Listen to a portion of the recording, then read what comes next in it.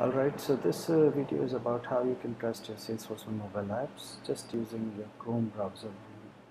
So coming up to the development environment, so it's basically the normal Chrome browser, and it's having the mobile emulation panel open, which you can learn more about from this official Google Chrome page and Google about this thing, which explains you clearly how to do mobile emulation and try out different things. And don't worry, I will share this link with my blog also.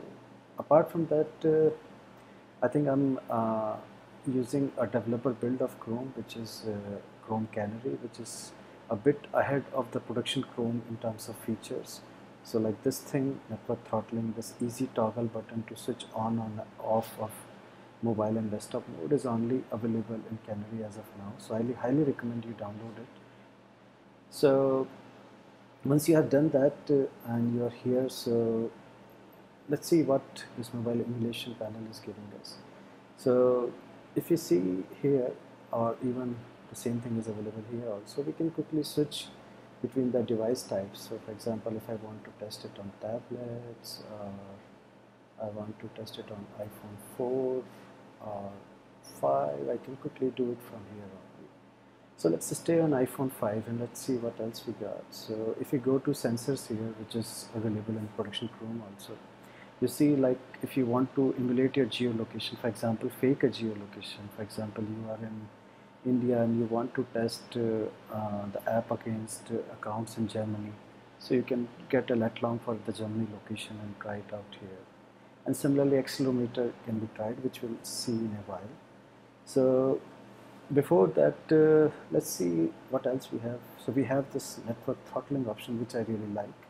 So the best part about it is you can test close to the real world network connections, which are mostly GPRS, even if they claim it 3G, to see how the app is behaving. For example, if I change it to GPRS and I try switching stuff, it might take a little bit extra time because it's a remoting call, it is too fast. But if you see on no throttling, it is extremely fast. Other things which I can try is offline mode here. Let me switch to offline and see what happens. So idly app should gracefully fail, so it is giving a pop-up alert and saying there is no network connection, which is fine. So now let's restore the connection back to GPRS and see if the app starts behaving fine. Okay, it's back. So now let's see how our views are loading on GPRS. So here if you see there is a bit of delay. I should have shown a spinner before the places are loading up, and same is when it coming here. So it takes a while to show up on GPRS. This is really important because on Wi-Fi you will see these pages coming in flash without I think any delay or even faster than a blink of eye, but on GPRS it is certainly slow. So that's a real good input. And in case your app is really fancy and you are supporting accelerometer like this demo on HTML5 rocks, you can try it out. For example, let me try it reverse, let's say 90-degree orientation. So luckily the JavaScript API is having methods to access that, and you can try tilting and various different cool things here like this.